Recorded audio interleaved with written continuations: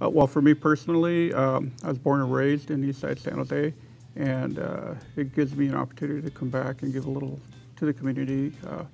And for my company, it's a good way to let young people know that there are potential careers in public transit, and to let them know that all the new and exciting things that are going on there. I really hope that they take away some tips. We talk primarily about interviewing tips and how to dress for them. So I'm really hoping that they take some of that to heart, and makes it a little easier for them to get through the interview process.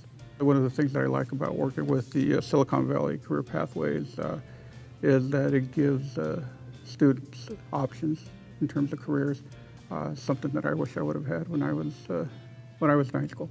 I think it's definitely worthwhile. The students are great, and yeah, I definitely would participate again.